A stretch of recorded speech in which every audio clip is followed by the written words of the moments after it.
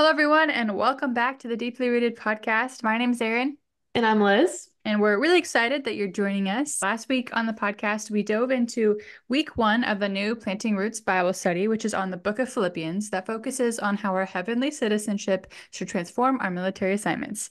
The title of week one was 30,000-foot flyover, and we discussed how oftentimes we can miss much of the beauty and depth of the Bible if we don't zoom out first and view the story in its entirety. This is true with life as well. We see different things when we zoom out versus when we zoom in, and even different things when we put another lens on altogether. This week, we're going to take a look at section 2 of the Bible study titled Establishing Residency. But before we do, I wanted to mention that if you're new to the Bible, or like me, you are working your way through understanding the Bible as a whole, complete story, I would encourage you to check out one of Planting Roots' previous publications. This is the Bible Boot Camp for Military Women, and this is a 45-day devotional that does a really good job walking you through the Old and New Testament, covering the main themes and important details in a way that's really easy for us as military women and wives to understand. When I was first getting together with a mentor of mine, she and I went through this together, and it was really helpful just in understanding the Bible from that 30,000-foot overview that we kind of talked about last week. So I will link this resource down below in the comment section. And so we'll link this resource down below in the description of this podcast. So if, again, you're new, seasoned, anywhere in between, check this out. It's a really good resource. So, on this week's podcast, we're going to be talking about establishing our residency spiritually. So, as Christians, we know that when we die, we'll be with God in heaven. So, how do we establish our residency there? How much does it affect the way we live today? Which influences us more in our day-to-day decisions, our current duty station or a place of retirement? I think we can all agree that our current duty station impacts us more. The Bible teaches an upside-down sort of life, one that often flips our understanding of reality and challenges our preconceived notions. So, God emphasizes our heavenly destiny repeated in Scripture. According to Him, it should affect us more than our current location does. So, kind of backwards from the way we're living now, where we're focused on our current duty station, not where we're going to retire. But the Bible teaches that we should focus on our heavenly residency and where we're going rather than where we are more. So, we're going to be talking about that a lot in today's podcast, and I think it's going to be a really good one, and I'm really excited to get into it. Yeah, so the questions, where are you from? What is your state of residency? These are questions that are really familiar to us as military women. Legal residency is not proven by one single thing. It's proven by the intent demonstrated by many small actions. For example, I'm a resident of Washington State, and I don't live there. I live in Virginia, but my legal residence in Washington is proven by the fact that I vote there, the fact that my driver's license is from Washington, my license plate is a Washington license plate. So usually, like I said, residence is a state that you actually live in. But for a lot of us, I bet that's not the case. Liz, where do you have your residency? Mine's Indiana, so that's the same thing. That's where I grew up. So my license plate is from there, my license is from there. And I actually just stopped taxing active duty military. So Oh, it's a nice. Yeah, win-win. that's what I was going to say too. A lot of us pick our residency based on the benefits, either that or it's just where we grew up. I feel like you either don't change it or you change it because of the benefits. Just in general, Liz, how often would you say, before doing this study, how often do you think about your heavenly destiny?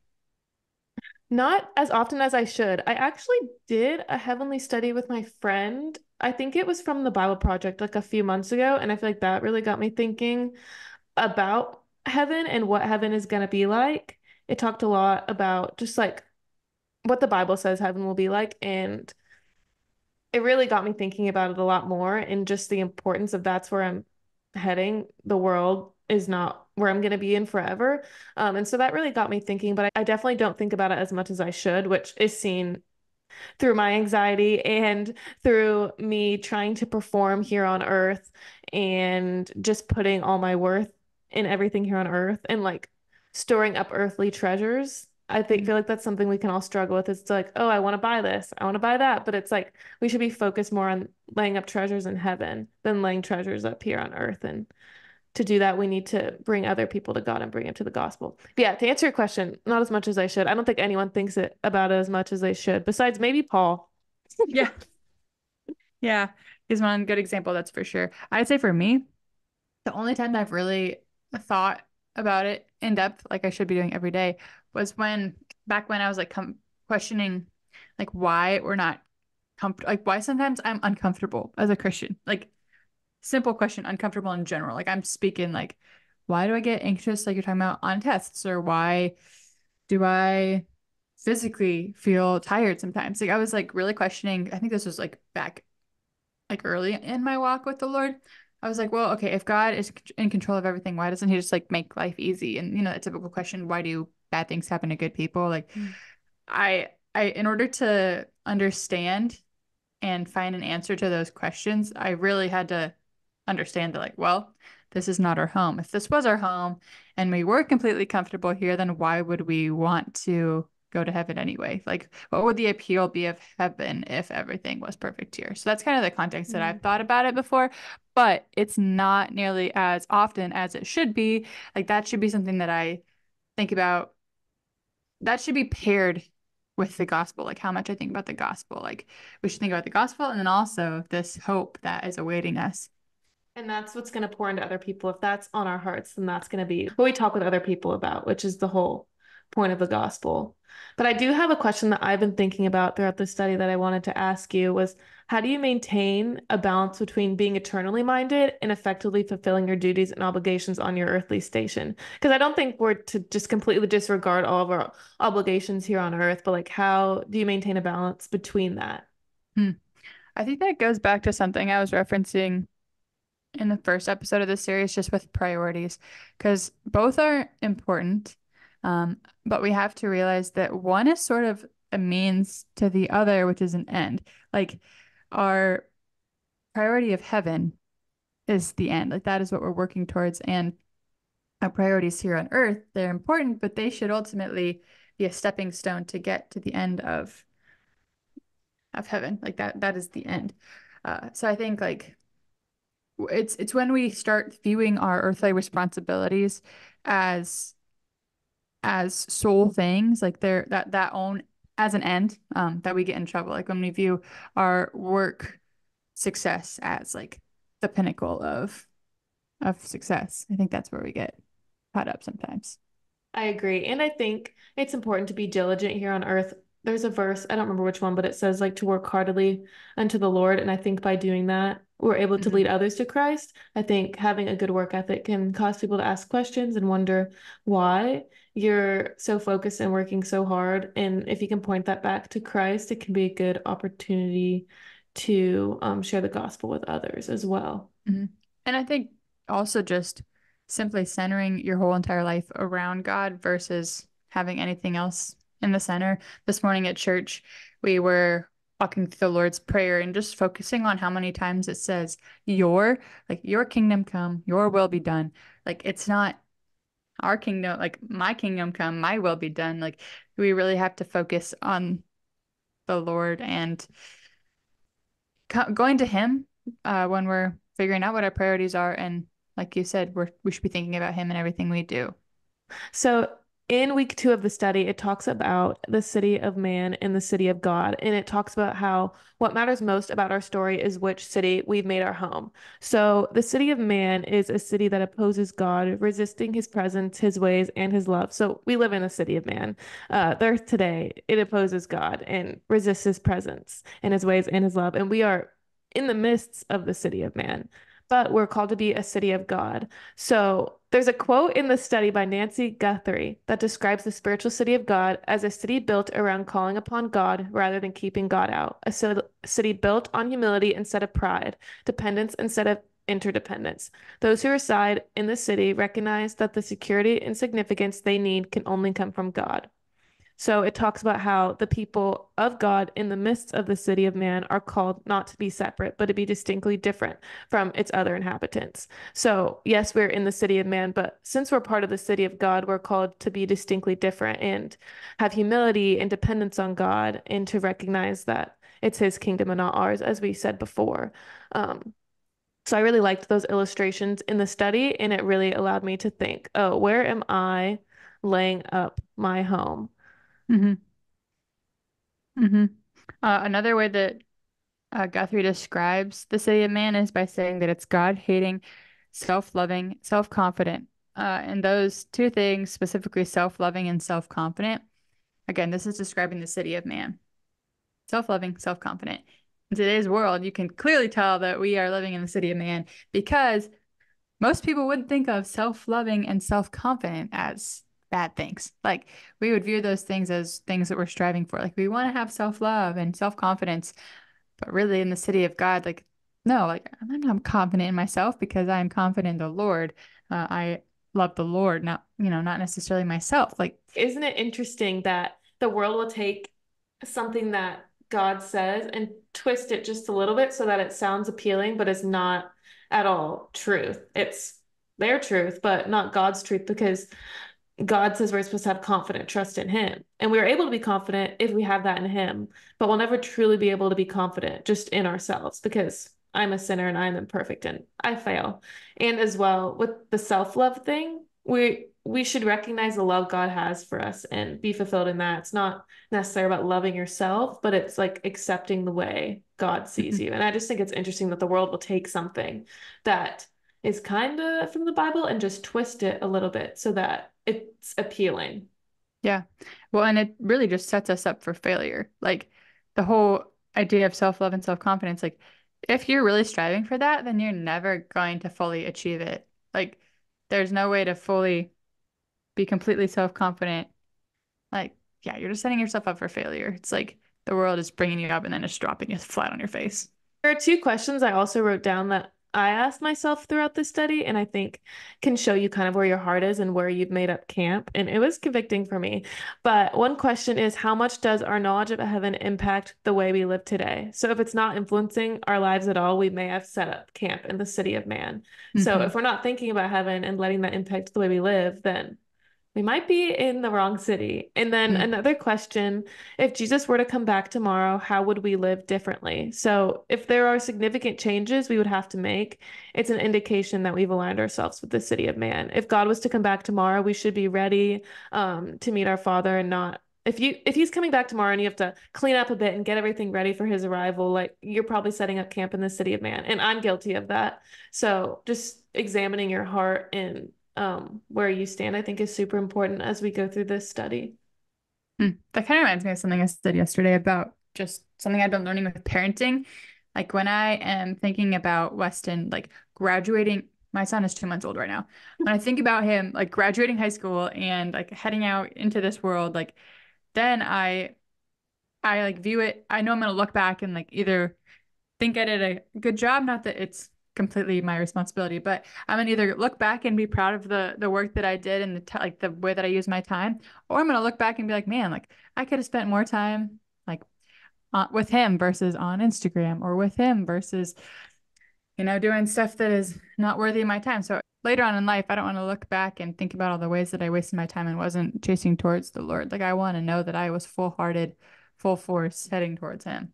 So we've talked a lot about the city of God and the city of man. So I think it's important to talk about how do we become heavenly citizens. If you don't know Jesus Christ as your Lord and Savior, then listen to what we're going to talk about, and you can accept Jesus into your life and become a resident of the city of God. So one thing that I think is an easy way to lay out the gospel, and I'm sure um, if you've been in the church, then you've heard of the Romans road. So I just wanted to go through that really quick, just to talk about the gospel and what that means. So starting in Romans 3:23, it states that for all have sinned and fallen short of the glory of God.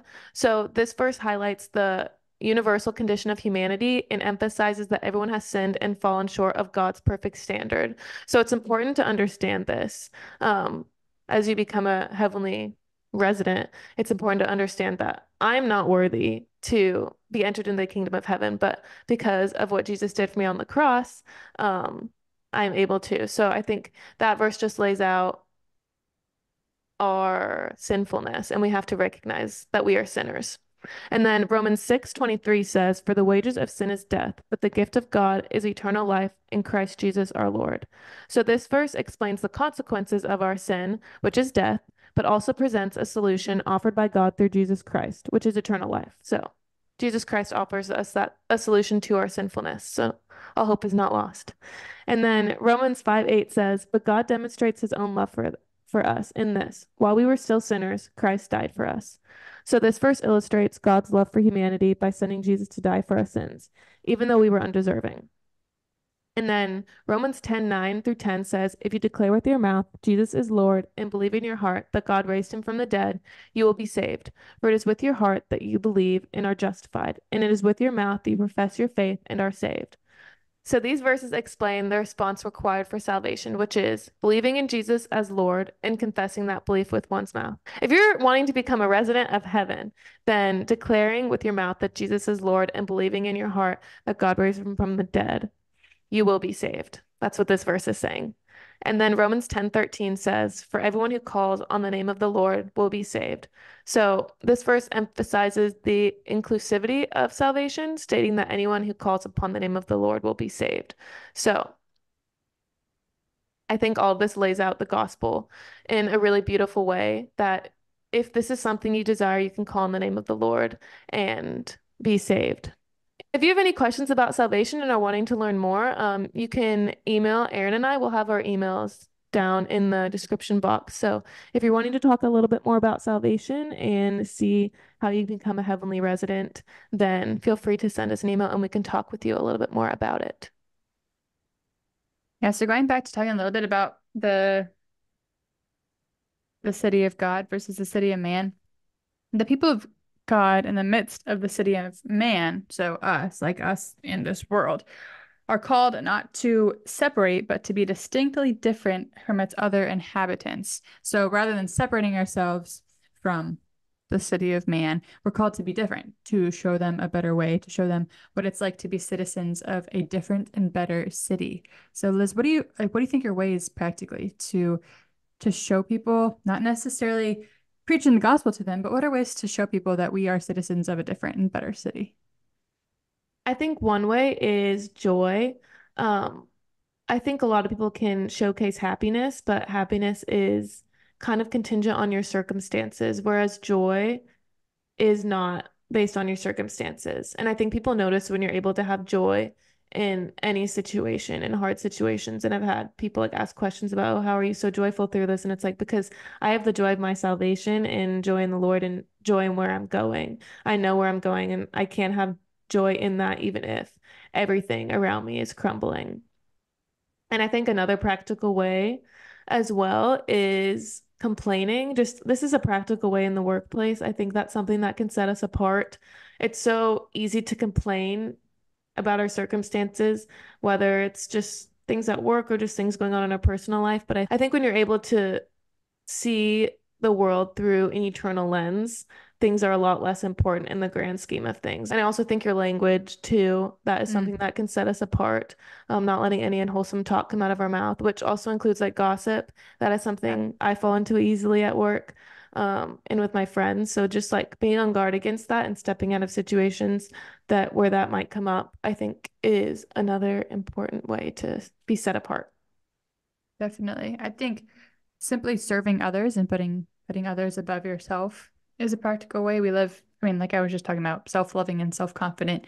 We live in a society that just is all about me, me, me. And so if we put others, even simple things, holding the door open for people, um, bringing someone a coffee, like simple things, to serve others can go a long way.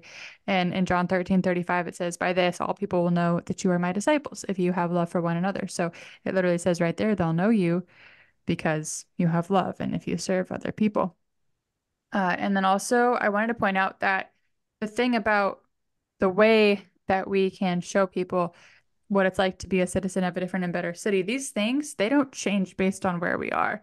And I have recently had a few convictions about this. I am a new mom, and there's a lot of great moms at the church that I'm currently in here in Virginia, but I'm expecting to move in a couple months.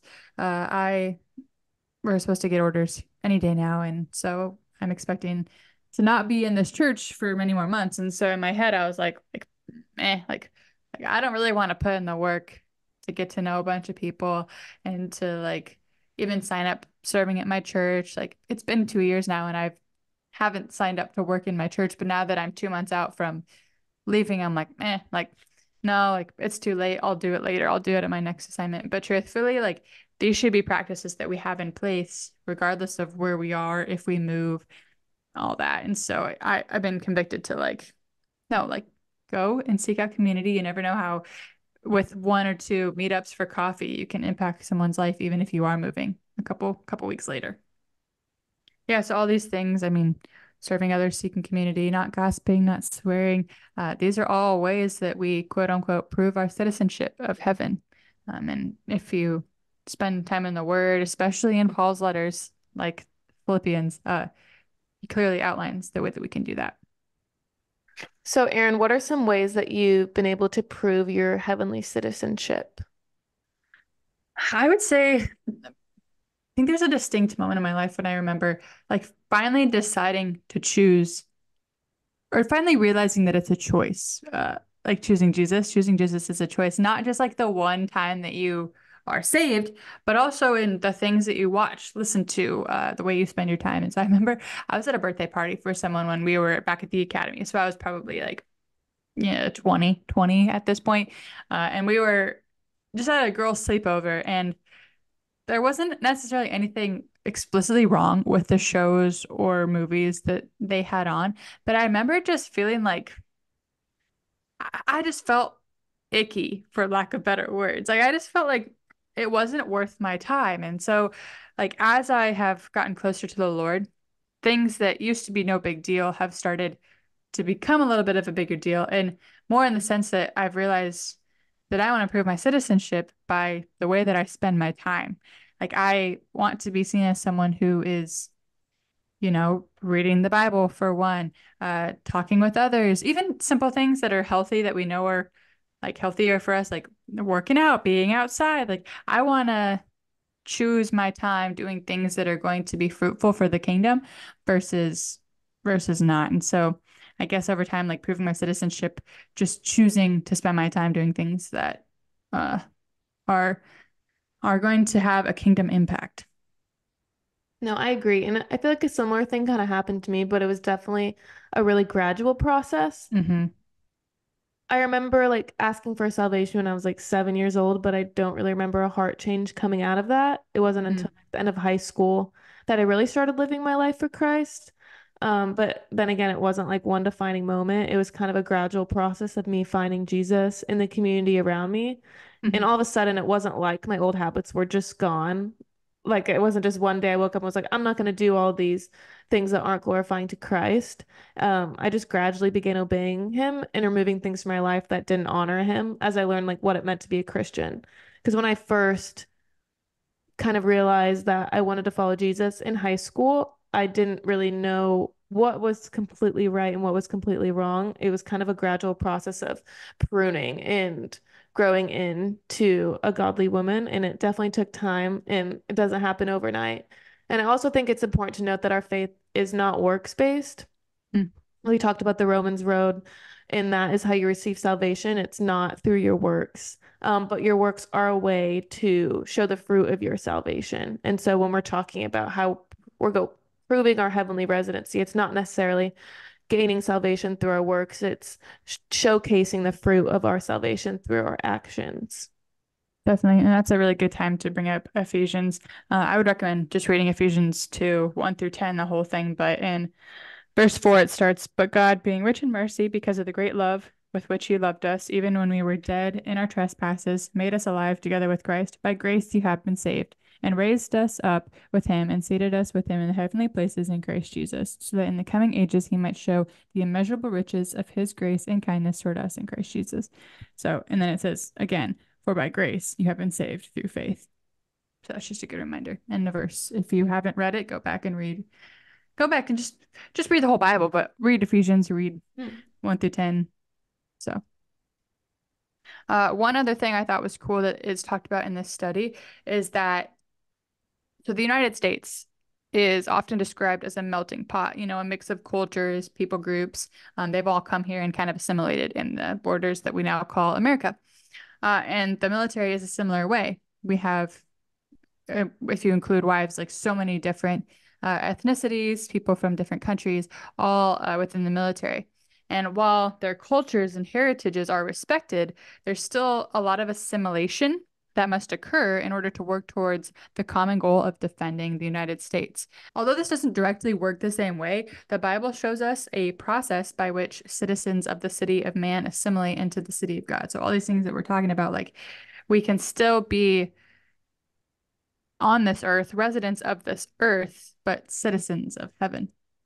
That wraps up our technically third episode, but we're going over the second week of the Philippians Bible study, the new study by Planting Roots. If you want to get your hands on this study, then check out the link that's down in the description. Also, a reminder, Planting Roots has a ton of other Bible studies as well. I point out the Bible boot camp, but there are so many more, more than I can like hold to show you right now. So check them out at the link below. Also, follow us on Instagram, check out the website, all the things. Follow and subscribe to this podcast, and we'll see you next week. As always, I'm Erin. And I'm Liz. And we pray you stay deeply rooted.